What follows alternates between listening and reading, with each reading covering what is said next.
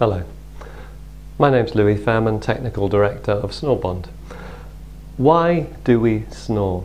There are many factors why we snore, but there are a few common factors that you should be aware of and you can do something about without using any anti-snoring devices at all, and these you should work on. Now these factors, well, the first factor, let's say, is age. Now we all suffer from this affliction, as it were, and definitely as you get older the muscles of your throat and your mouth and your soft palate become a little bit flabby, inflexible, causing vibration in the respiratory system, and as the inflow of air comes in, as you inhale or exhale, the flabby tissues will vibrate, causing what we call a snore.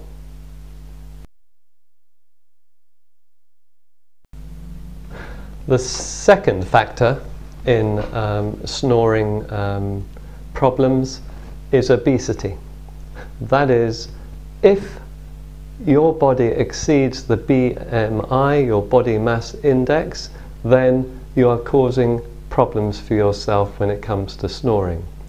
Obviously, the fat or fatty deposits in your body can also develop in the mouth, the throat, the tongue areas, and places that cause the snoring problem. So maintaining a healthy weight would go a very long way towards curing any snoring problem. Now this could be a long-term program that you put yourself on, obviously, and the health benefits are obvious, and just for looks and everything else, if you maintain a healthy weight, you're far better off. But for snoring, it is crucial. Drinking, smoking, taking drugs of any kind. Now this factor obviously relaxes your muscles.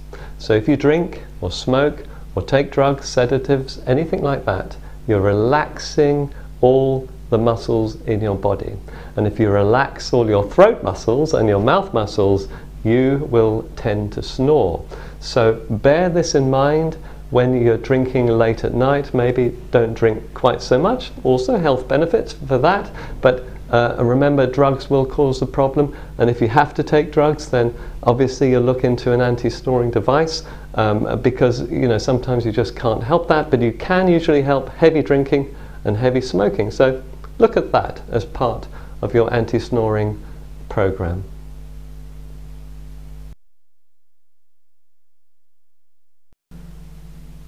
The fourth factor is sleeping position, and we always advise our clients to experiment with their sleeping positions.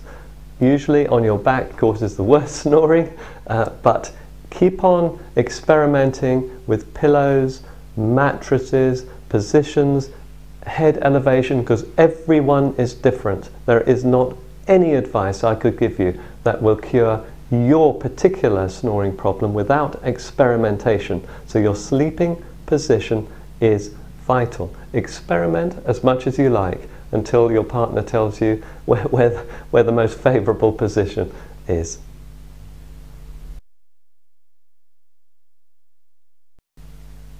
So these are the most common factors in snoring: age, obesity, drugs, and sleeping position. Of course, you can experiment with all these and not get anywhere.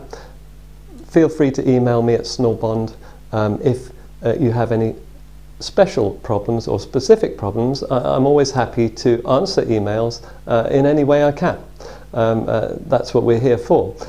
So please contact us if you have any particular problem. I'm always happy to hear about any specific problems.